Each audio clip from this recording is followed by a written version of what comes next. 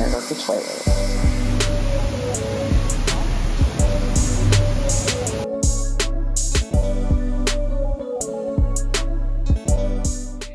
Hello explorers, it's Kita the Explorer here, and today I am checking out of my hotel in Rome in Italy. I'm going back to the United States. I could have used another week. Italy did not do me wrong. I did Italy wrong by not being here long enough. So I have to actually put this on the return list because there's just so much to see in this country. But today I am flying to New York and I'm going to have an extended layover in New York. I'm actually going to stay the night and do a few things if the tropical storm does not ruin plans. So let's go have breakfast and then catch the shuttle to Rome's airport. But first, make sure you hit the subscribe button down below and the notification bell right next to it so you'll be notified when all of my videos are released. Videos are released on Tuesdays at 4 p.m. Eastern Time and Thursdays at 11 a.m. Eastern Time. And on my channel, I talk about all things travel, the environment, and photography. Now, let's get going.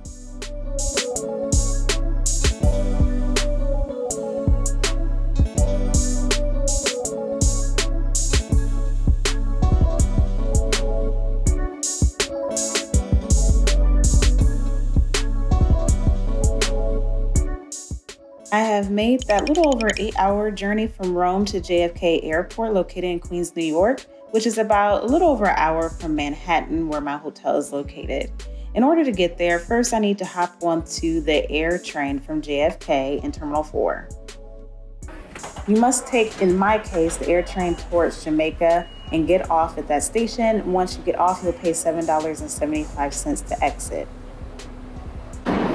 Yo, it is hot in the subway tunnel. Like, I'm glad I'm not taking this to the airport. I would have to change my clothes again. Hot. Ugh. I ended up taking 2 different subway trains to get there and then got off and walked to my hotel from the subway.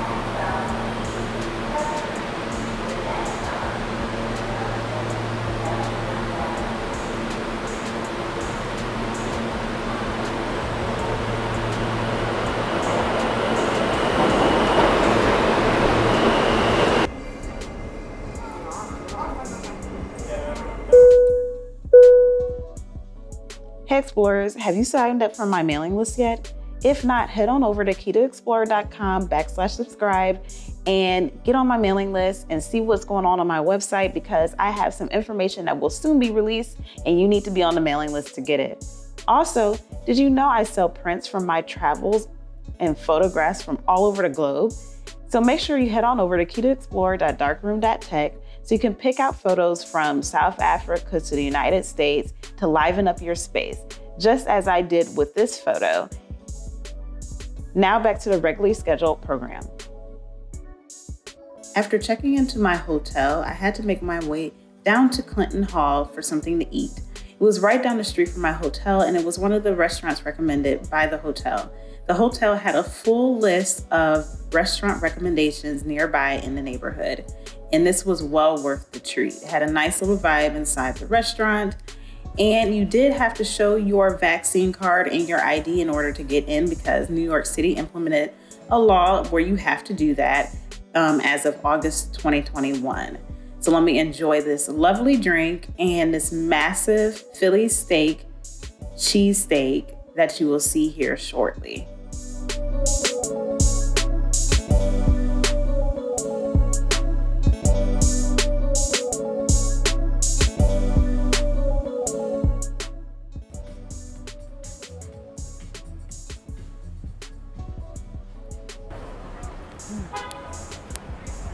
All right, explorers, let's continue the layover experience in New York City.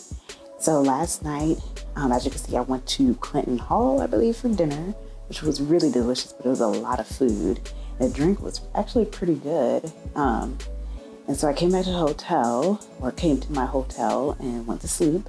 I stayed at the Holiday, well, as you can see, I'm still in the hotel room, but I stayed at the Holiday Inn Express, Manhattan, Times Square South. This hotel is really only a place to sleep. It's decent.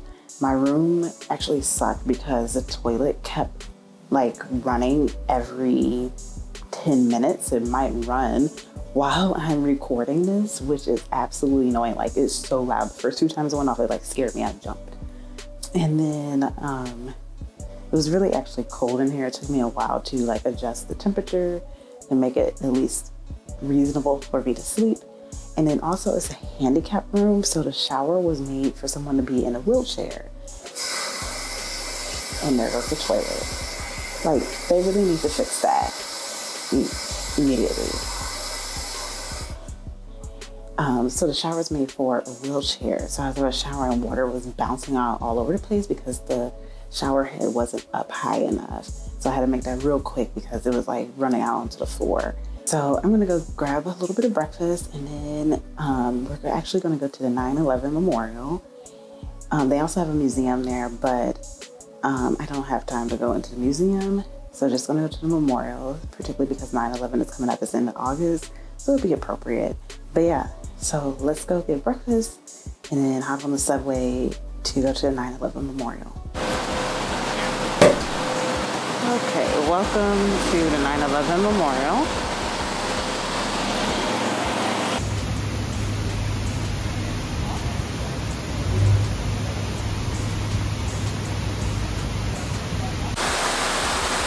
These are the names of the people who died in 9/11 in New York, the Pentagon, and the plane crash that goes all around the structure.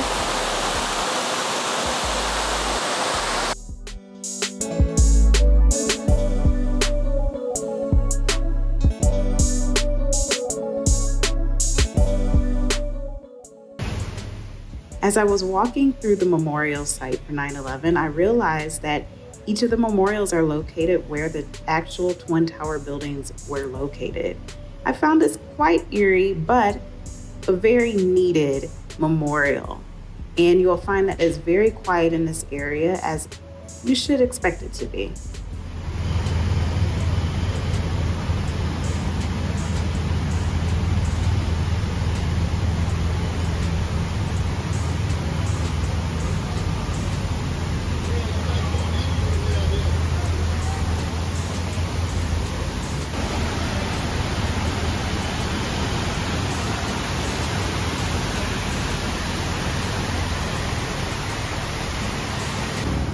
The flowers on each individual's name signifies that their birthday has passed or is coming. It is a way to remember each of the individuals listed here in the memorial for 9/11. As you can see here, they also have the names of the victims from the 1993 World Trade Center attacks. So at the 9/11 memorial, they remember all people who lost their lives on 9/11 and any World Trade Center attacks.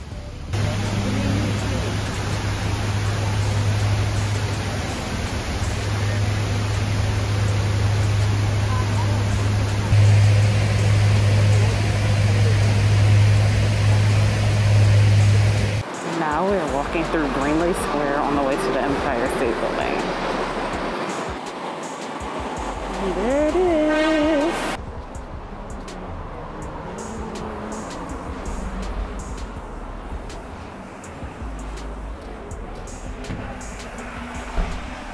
Once you enter the building, you will walk around the first floor, up some stairs, around another floor, and you will reach a security checkpoint and ticket control. And security is pretty tight at this building. I got stopped because I had a lot of electronics in my bag. You know, I'm in a layover, so I had a computer and my camera and all that jazz. But once they went through my bag, I was good to go. Once you pass the ticket control, you will see a lot of history about the building before, during, and after, and you'll see why it's the world's most famous building, with a lot of photographs of movie covers, magazines, and celebrities. Now we will catch an elevator up to the 80th floor.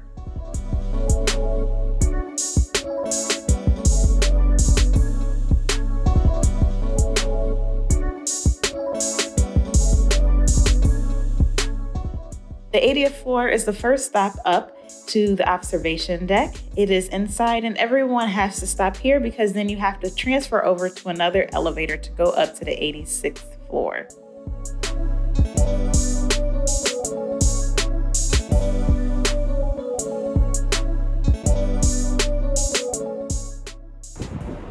We have now reached the 86th floor where you can go outside. You can actually view the city through some binoculars outside, or just get a breath of fresh air and take photos along the way. You can also look up and see the tip of the building at the top, and you can walk around and go back in. And if you pay additional, you can go even further up and view the city from the top of the Empire State Building. Price to go up to the 86th floor observatory, which is the main deck that we are looking out at New York City at right now, is $42 for adults, $36 for children, and $40 for senior citizens. You can continue up to the top deck at the 102nd floor, which includes seeing the 86th floor as well, for $75 for an adult. I was good with that, so I just did the 86th floor. So you can spend as much time as you want, but if you buy tickets online, which is preferred, you will have a timed entry. And if you wait to go in person, they may or may not have ticket times available for you. So definitely buy online to make sure you can get inside.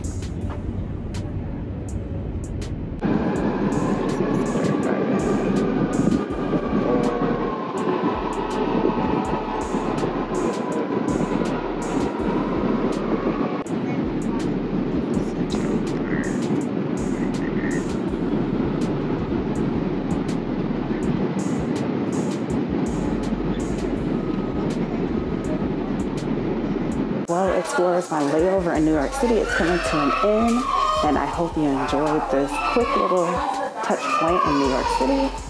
So if you enjoyed, make sure you hit the like button. Don't forget to subscribe, hit that notification bell, and don't forget to leave any questions you may have or comments down below, and share this video with your friends, family, and social media networks.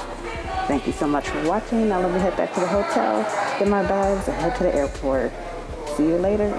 Safe travels.